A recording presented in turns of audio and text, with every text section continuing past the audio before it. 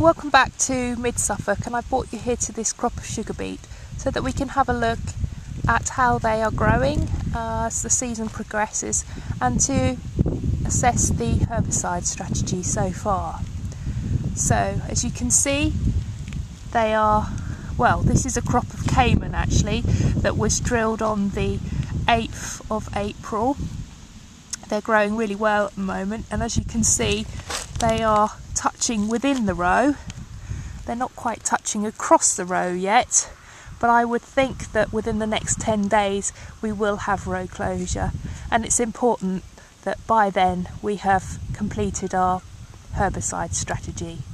So far this has had a pre-em spray of chloridazine, and then we've had a couple of post-emergence sprays.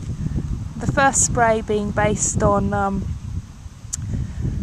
densbenivam, fenmidifam, efferfumicate and lenasil, with a little bit of chloridazine and metametron thrown in there. And because of the products that we were using, we were able to go in quite early and control the weeds, the difficult weeds, before they became any size. So that's been quite helpful in the control here. So having said that, it was very cold and dry at the time at that application, and I was a little bit disappointed that it wasn't working as well as I had hoped it would. So I guess a little bit in panic I upped the ante at the second post-emergence spray, and I'm quite glad I did that on reflection. But I have to say, the rain came, the soil's warmed up a little bit, and suddenly we gained control of the weeds, and that was really as the residuals were activated and started to work well again.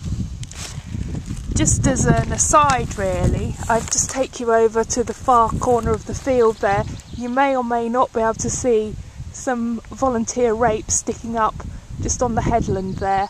I'm just showing you this really just to demonstrate that that was where the sprayer came into the field, and the spray wasn't quite reaching the end of the booms at that stage.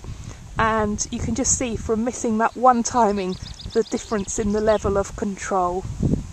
So you can see that we really have done a reasonable job here so far. So since the second post-emergence spray we have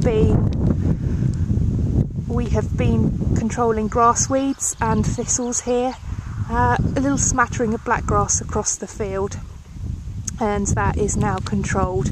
Hopefully the aramo that we use will do a reasonable job in this case. The blackgrass was relatively small, so I'm kind of hopeful. So that just leaves the post-emergence 3 application, which is due as soon as we can get onto it really.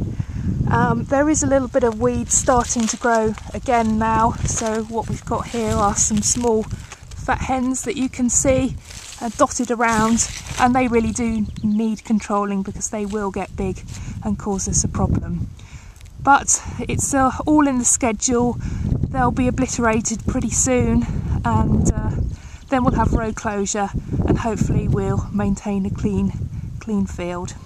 Just after that it will remain sort of maybe to put some foliar and nutrition on, and wait until we need to control disease. So one last look at what hopefully will be a good crop of beet.